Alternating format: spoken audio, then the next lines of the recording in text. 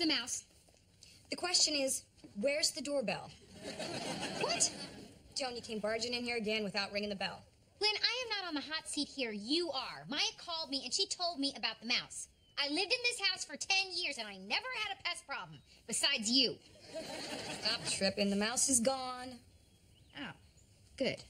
My cat got rid of him. What cat? Killer. I got him from the pound. Lynn, you can't have a cat. The lease has a very clear no pets policy. Killer's not a pet. He's an employee. And he keeps the house pest free, and I pay him with kibble and love.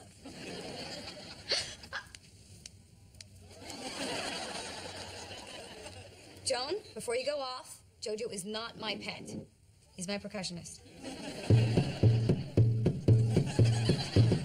He's not half bad.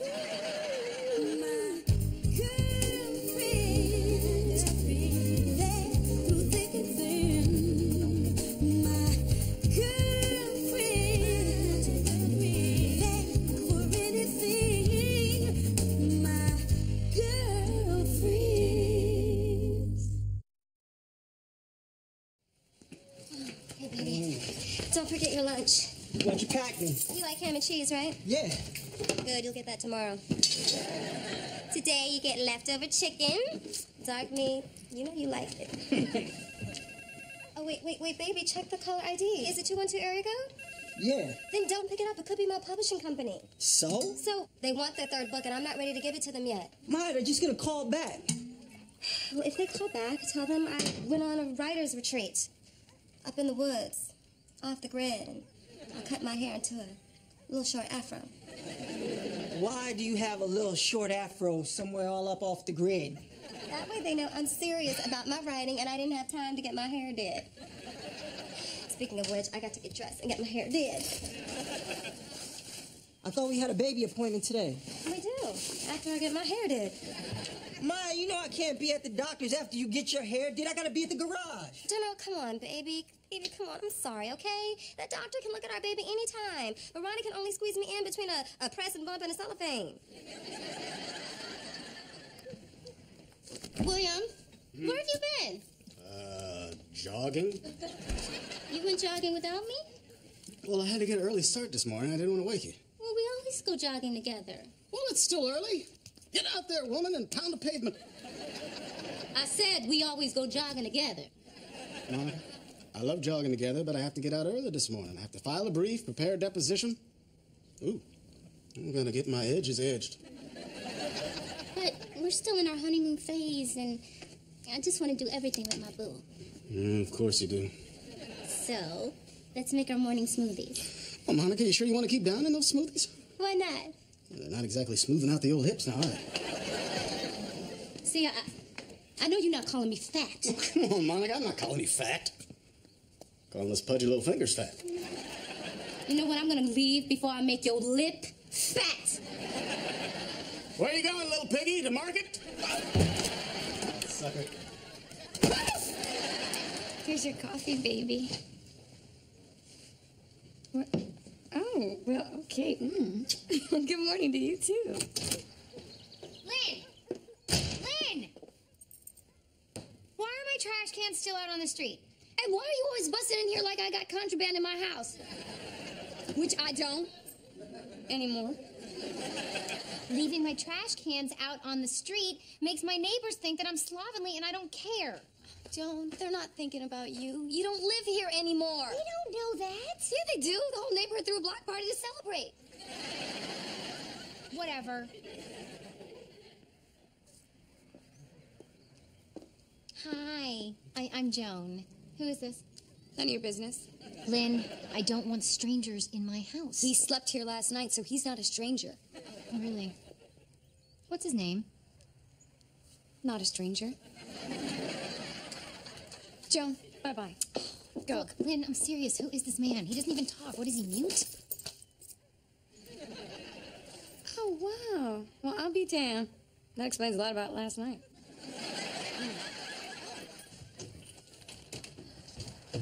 Hey, baby. Sorry I'm late. It's just that going to Ronnie's salon is like going to Costco in the hood. I picked up dinner, bought these bangles, got some beef jerky for Jabari, and oh, Got my cute heel fix. Have you lost your mind? Now, you know the doctor said you're supposed to stay off your feet because of your fibroids. How do you know what my doctor said? Because I called her when I couldn't reach my wife. Darnell, you know that Ronnie has a no cell phone policy up in the salon. Oh, but folks can come all up in there selling assorted meats and what... You know something, that ain't even the point. That ain't even the point. Why did you change the appointment anyway, baby? You know how much I wanted to be there. Darnell, it's not like they were looking at any new pictures. They were just looking at the positioning of the fibroids. Well, if you have all the information, why are you all up in my face? Because I'm worried, baby. I'm concerned. I've been pregnant before, Darnell, okay? I know what I'm doing. Yeah, see, but this time around, you got a delicate womb, and until you get through the first trimester, the doctor said you need to stay off your feet for at least 4 hours a day. I was off my feet when I got my hair did. Sorry, I changed the appointment, okay? You know something? You act like you in this pregnancy all by yourself. Like last night, when I kindly suggested that you have some more spinach. And you snapped at me and said, I don't want no damn spinach. I want chips and guac. Guac's green. Calm down. Okay. Well, since we're being all honest, you just all up on me all the time. No, you just want me barefoot, pregnant, eating spinach, and looking a hot mess. See, I just want to be there. I'm trying to make sure that you're doing everything right for our baby. I want to be a part of it. I wasn't when you had Jabari. Remember? I'm peeping through the window, begging your mother, Miss Wood, can I see my baby mama? She let you see me eventually. After I married you and painted her house real quick.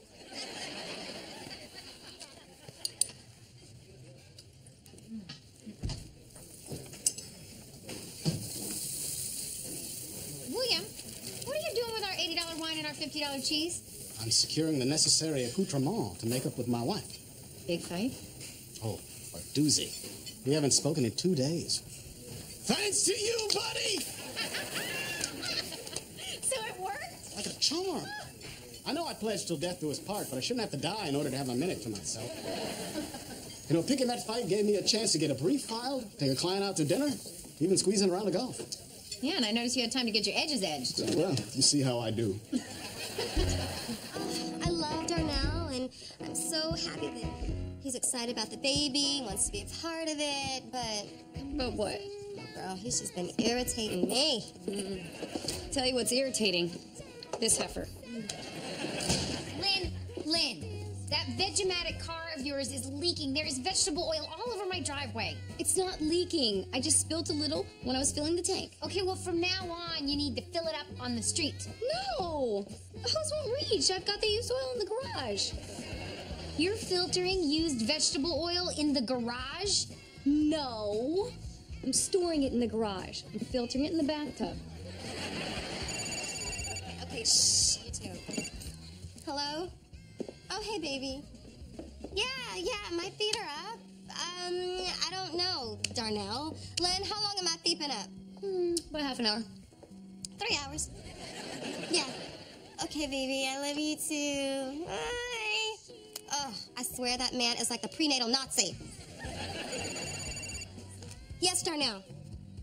Baby, yes, sweetie, my feet are still up. Lynn, will you please tell him? Darnell, her feet are still up. Darnell, how do you get grease out of concrete? Love you, baby.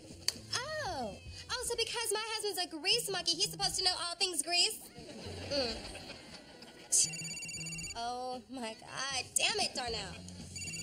Yes, baby, Oh, hi.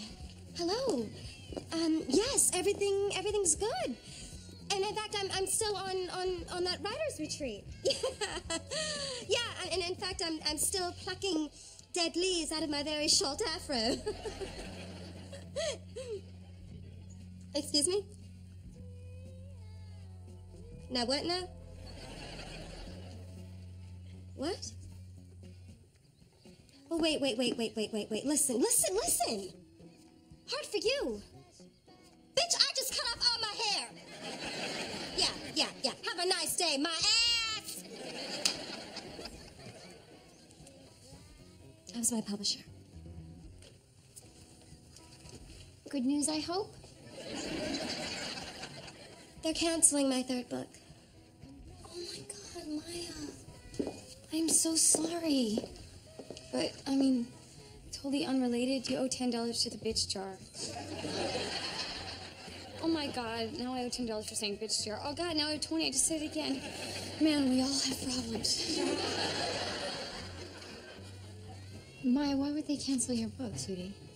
They said that the sales on the second book were way below projections, so... I don't understand. I mean, Mama said they sold like hotcakes at the Black Expo. You know what, Maya, it's their loss. No. Ain't nobody lost yet. Okay? They're gonna want me back once they see my next book. All right? Now all I gotta do is write me a book real quick.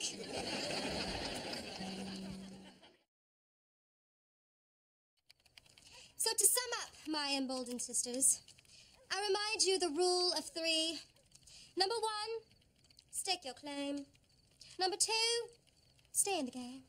And number 3, don't place blame. Oh my God, that's deep. Lynn, I want you to print all of that in boldface, okay? I just want that genius to just jump off the page, okay? Maya, can we just stop for the day? No. I have somewhere to go, and plus, aren't you just wasting your time? I mean, they told you the deal was canceled. Hey, then we put in that negativity up in my creativity, okay? Negativity versus creativity. Chapter 4. Hey, I'm sorry I'm late. I'm here for my shift. I'm sorry. It's about time. I got stuck in traffic. You live 2 blocks away. I wasn't coming from home. I was at the post office downtown mailing Aaron a care package. For your information. Another care package, Joan? I mean, seriously, how many cookies can the man eat? He's gonna come back from Baghdad with the sugar. This batch was for him to hand out to the Iraqi children.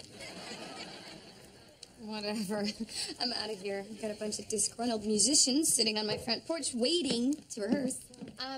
Lynn, my home is a haven of quiet on a very peaceful street. My neighbors are not going to stand for a passel of grunge heads jamming at all hours of the night. Then please explain why they booked us for the street fair. My street doesn't have fairs. Doesn't now that your stodgy ass is gone.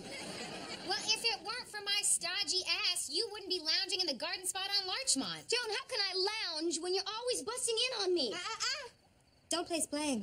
Hello, I am just a concerned landlord protecting my investment. Oh, well, she is staking her claim. No, you're a messed up control freak with too much damn time on your hands and a possible voyeuristic streak. Well, at least I'm not a whore for the hearing impaired. What? The hearing impaired. Yeah, I said it. Oh, you say a lot of crap. You should stop right now. Just stop it. You say I'm a control freak. You're the one that needs to exercise some control. You need to stop slutting around. I mean, are you really that desperate? Ask the psycho. You know, I still wake up at night wondering how on earth you got a man. Don't talk about Aaron. He is over there fighting for our country. Oh, Joan, he doesn't have any time to fight. He's too busy in the latrine 24/7 trying to pass your stale-ass cookie. Oh, no, you didn't. Oh, yes, I did. Cow. Ow. Okay, you two, stop it right now. Stop. You let go. Hey, oh no! I know you are not up in my house stressing out my wife. Hit it. Y'all got to go. No, out. Get You out. started it. Out. Your mama. Both your mamas. No, Lynn. That's just great, Darnell. Who's gonna type for me now, huh? You know you can't keep your hand on the home row. Ma, you got to back up off this book. I cannot back up off this book, all right? If I don't get this to my publisher, my writing career is over. Look, baby, I know you're worried. And I know how much this book means to you. But now's not the time. You don't need to be stressing. The hell? Excuse me. All right? I've got loyal readers out there, okay, who can't make a move until they get my next book. How can I say this? Maya, ain't nobody checking for that book. Monica, sweetie, I'm sorry. I was way out of line. I love you. You're perfection. I am? Yes. It's completely my fault, and I want this fight to be over. No, I'm not ready. I'm still angry. Oh, come on, Monica. Of course you're not fat. I don't even know why I said that. Well, I know, it's absurd, but that doesn't change the fact that you said it, and it cut me to the quick. Well, wait, how long is it going to take you to get over it? I don't know. Like a day? I don't know. Or 2 days? I don't know. 10 days? Come on, woman, I've got needs. William, I just want to finish this book, okay? Huh? Look, I was really hurt when you called me fat. But then I caught a glimpse of myself in the mirror and I thought, Negro, please. But by that time, I had already reorganized my closets, got a seaweed wrap, and got engrossed in this book. I mean, can't put it down. So you want to stay mad so you can have some me time? Monica, that's really scary. We're already at the point where we need time apart, and we should still be in the honeymoon phase. Yeah, I know. It's stupid. Well, you're damn right it's stupid. Well, I don't know, because I'm even stupider. I picked a fight, so I could have some me time. Where the hell would you get a half brain, off the wall, don't make a bit of sense, don't know a damn thing about love? You've been talking to Joe. Maybe. William, I thought we agreed when we got back together under no circumstances were we ever to take relationship advice from Joe. I know. But I was desperate. I couldn't shake you.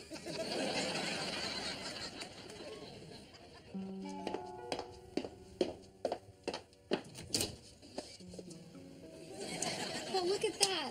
My bell does ring. Oh, my bad. I mean your bell. Then, sweetie, I just came to. Oh, I thought I told you to water those plants. No, it's okay. I'm sorry. It's not why I'm here. I just came to apologize. I was over the top. Just because you like to have sex with a wide variety of random, meaningless people does not mean that you're a whore. Thank you.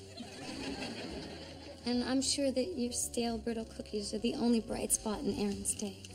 And the Iraqi children. Anyway, as a friend, I'm backing off as your landlord because I am lucky to have a great tenant like you. Are you sure? Because, I mean, you're the one who said this was a bad idea from the get-go. And you're the one who said you had control issues about this house. You're the one who said that renting to a friend was worse than loaning money to a friend. I was wrong. I shouldn't have said it. You're the one who said that the oil would ruin the bathtub and all the grout around it. No, I didn't. You should have. Maya, what the hell are you doing? Just getting some pickles. Go back to bed.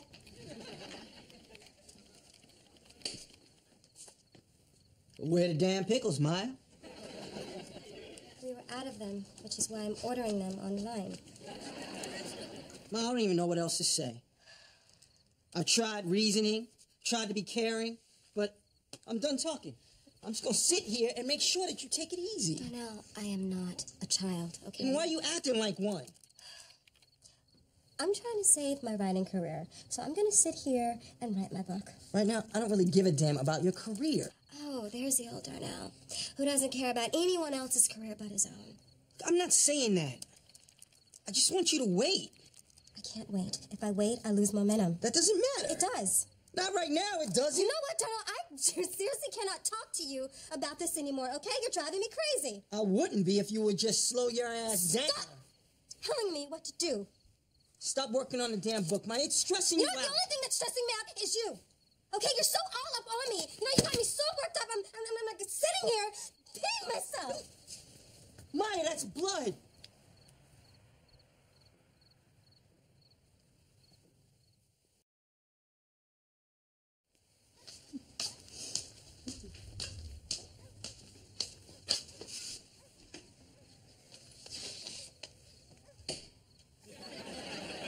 Joan, what are you doing here? Baby steps, Lynn. Baby steps.